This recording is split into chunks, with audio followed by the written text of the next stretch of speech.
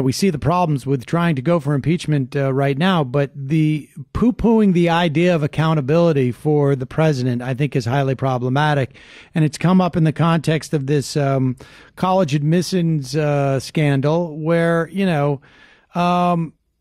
some ways, that's the subtext is making it to the text, right? Like where, the subtext is we have a deeply flawed, merit-based system. We like to pretend it's merit-based when we talk about our society, but the reality is that if you tell me what zip code you're born in, I have a very good chance of predicting whether you go to a very good public school or a private school, and whether you will score well on the SATs because you have access to SAT prep, and what college or university, or what tier of college or university could it all just based upon your zip code. And when U.S. attorneys are saying this is a real fraud, this is not like donating money to a school and getting your kid in that way, I think there's a real sort of like misunderstanding about what is angering people in this country. Well, I do too, and I think it's funny because there's all this corruption. There's this layer after layer after fraud and corruption in government and in all the elite institutions.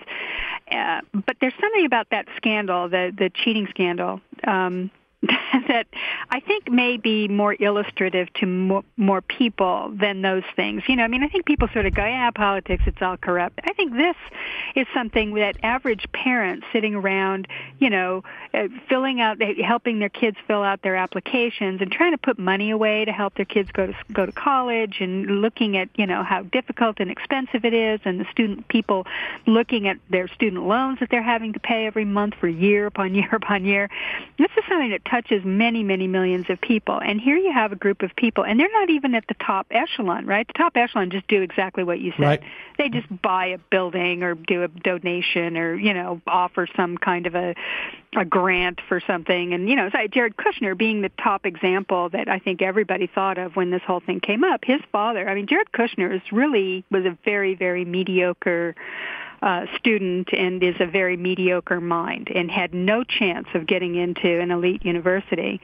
And his father, who had no attachment to Harvard, by the way, it wasn't like a legacy or anything, or somebody who, it wasn't even the old boys club. This was a strictly financial transaction. He gave $2.5 million to Harvard, and they let his son come. That's just to me, that's just a bribe. I don't see any other way to look at it. There's nothing there that indicates that there was any reason beyond just the money that allowed Jared Kushner to go to Harvard. And this was written about many years ago. Back in 2006, I think a guy named Daniel Golden wrote a book about these legacy students and how this is all done on the elite level. And, the benefits that you get from getting a degree from one of those schools, it's enormous.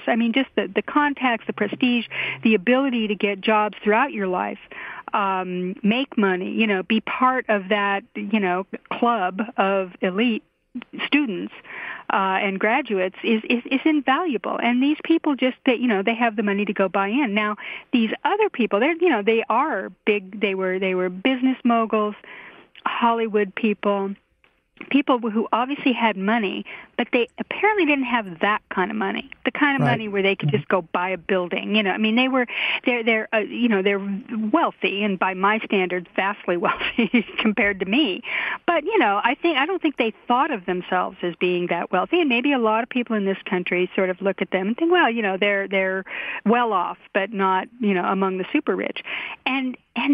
But yet, they're striving to get that elite status, to get into that thing, and just to go for such a crude form of fraud. This kind of stuff where they were doing photoshops of their kids, pretending to be athletes and cheating just blatantly on the SATs and bribing, coaches in various colleges. That's the kind of thing where you think, these people really assumed they could get away with this. They just assumed they had that there was no risk to them, that this was just fine. They were blatantly breaking any kind of ethical rules, much less the law.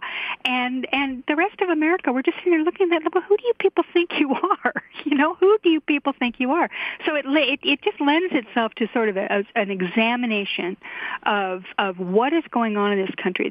What you say is this lack of accountability, this kind of elite impunity, this ongoing sort of sense that the rules are different for average people than they are for these folks, that they can get away with murder and the rest of us have to play by the rules. And as you say, though, I mean, as you discuss the characteristics of those people, it sounds like Donald Trump. It sounds like all of these people who have been operating, and they're, like you say, they're also probably right. Because for the most part, they're able to just go around, do this, throw money at stuff, make everything, problems go away, that they're, it's impossible to touch them in any fashion. There's nothing they can do that in any way, they would be held to account over. This is indicative of a bigger problem, I think. And I think it's a mistake. There's obviously like a lot of, sexiness to the story, but I think it's a mistake to sort of perceive this as the real story. Again, this is sort of like Madoff versus the financial crisis. Right. There are, we cannot see the lives that are implicated, not by the fraud that these 39 individuals committed, but the entire system that makes it harder, the way that we fund lower education, K through 12, the lack of universal pre-K and daycare. All of these things are implicated, it seems to me, when someone applies to college and gets in. So it's really... it's shocking, and it's certainly of this era. I will say that, very much of this era. Now, we just have a minute and a half here before we go into the next segment.